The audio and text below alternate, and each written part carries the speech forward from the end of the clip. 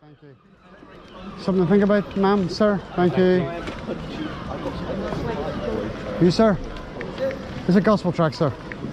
I was a bad boy for 22 years. I'm not in an organised religion. I was homeless, actually. I ended up with 13 near-death experiences, 3 drink drives, and barred from 22 pubs in this area. I'm now 22 years clean of all of that because of one prayer in my bedroom through Jesus Christ with tears coming down my eyes when I was facing jail for 3 drink drives. My life transformed in a split second. I ended up in Israel 2 years later, baptised in the same river as Jesus, and stuck on TV to 60 million people. Do you ever think about the afterlife? Yeah. If there's a way of finding out, I wanted to know now. Forget religion. Put all religions to the side. What's your name? Ben. Ben, I'm David. Nice to meet you. Come on over here a wee bit, people. But Ben, put all religions to the side, yeah? Religions are man-made. Yeah, they can't save you. Yeah, they divide. Yeah? God sees our heart. We come into the Word of Nothing, like I said, and we leave this Word of Nothing. God's going to judge everyone. I've been reading the Bible, King James Version, because there's a lot of corrupt Bibles out there, KJV, for 22 years, and there's no lies in it, yeah? He's going to judge everyone by his standard. Forget religion. Put your lifestyle to the side as well. The 10 Commandments is what he's going to use. Now, you've heard of the 10 Commandments. Let's go through 3, 4, 5 to see how well you'll do in that day. I'm not judging you. I broke all 10. Yeah, just be honest and true. Yeah. The 9th Commandment says, "Thou shalt not bear false witness. Thou shalt not lie." Have you ever told a lie, Ben? Yep. What do you call somebody who lies? A liar. 8th Commandment says, "Thou shalt not steal." Have you ever took anything in your entire life irrelevant to the value and not give it back? Yep. What do you call someone who steals? Thief. Well, 3rd one. Have you ever took God's name in vain? OMG. Yes. Or the name of Jesus. Yeah. It's called blasphemy in the Old Testament. That would have been a death sentence. If I was to take your mum or dad's name, your brother or sister's name, someone you love, and I used their name as a 4-letter filth word to express disgust, you'd be offended. How much more offended is God when we use his son's name? Yeah. Blasphemy.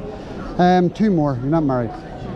No. I'm married now, but I was single 10 years before I met my wife, living on my own. And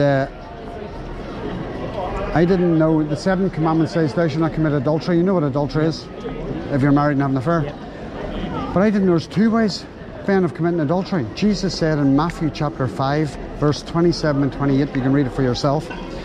"You've heard it said of them of old time, thou shalt not commit adultery. But I say unto you, whoever looks at a woman to lust after her sexual desire has committed adultery with her already in his heart." Why?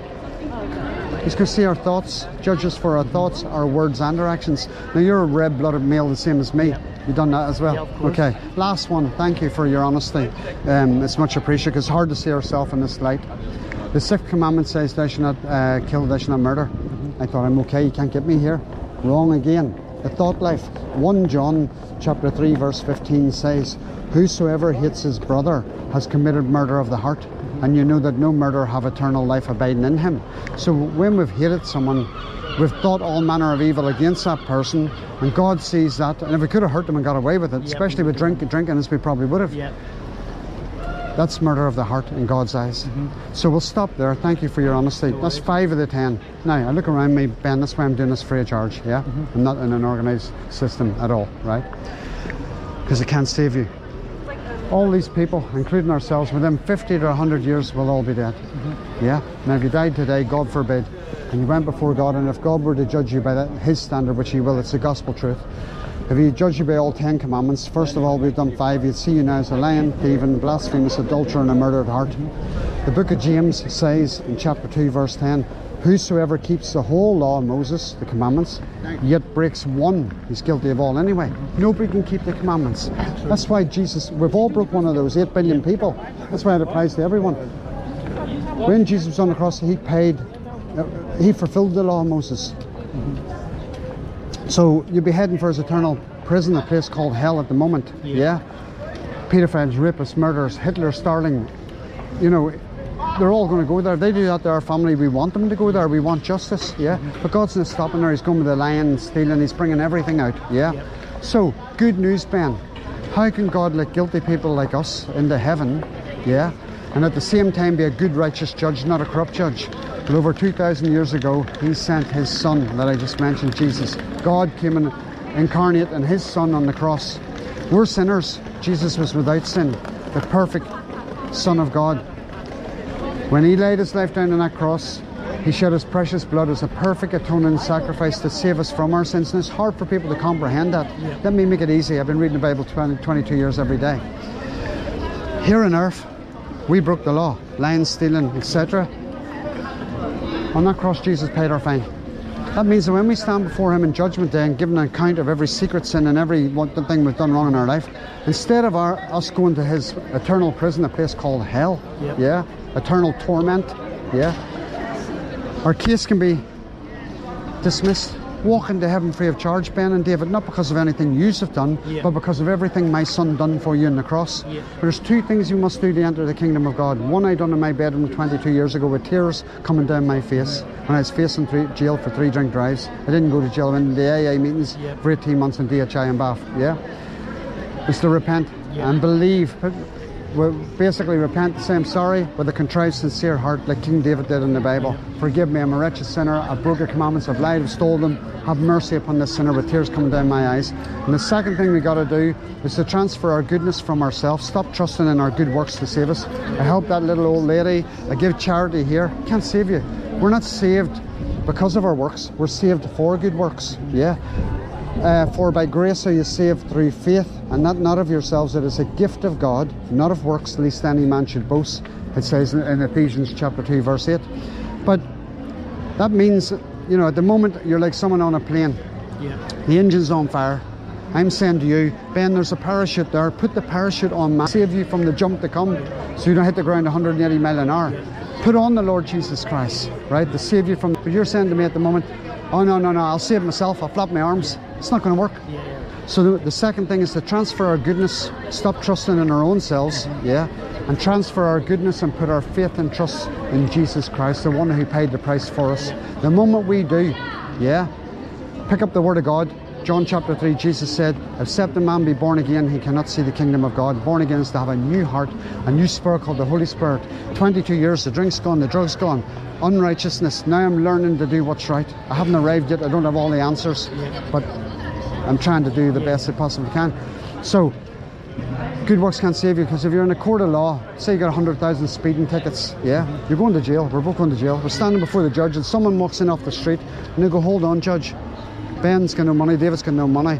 I got plenty of money, I'll pay their 100,000. We're free to go. Yeah. Even though we're guilty, we're free to go because another paid our fine. That's what Jesus done. The moment we repent and put our faith and trust in him, God promises, because he cannot lie, we'll be born again. He'll fill us with the Holy Spirit, read the Word of God every day, and your life will he'll transform your life just like he did for mine for 22 years. Give me a wife for 12 years, which I did not deserve. And basically, you know, man, I'm clean of all of that. If you can do it to me, you can do it to you. Yeah. When's a good time to get right with your Creator? I mean, when are you going to die, Ben?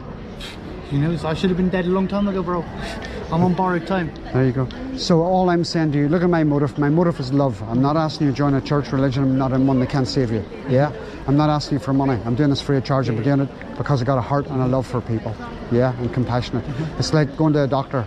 A doctor, an appointment, 10 minutes, he'll tell you about the disease, he'll tell you about show you the x-rays, he'll do everything for 8 minutes. The last 2 minutes, when we say, what can I do? What can I do? He'll give you the good news. There's the prescription. Yeah. There's the cure. Same thing.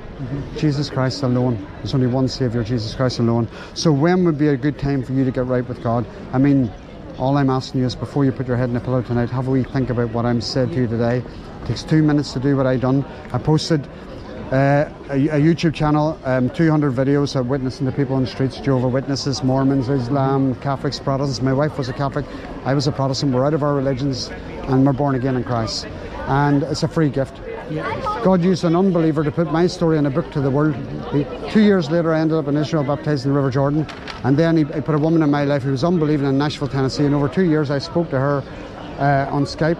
And now it's on Amazon throughout the entire world. I don't make no money out of it. The published now get 85%, PayPal and taxman get a rest.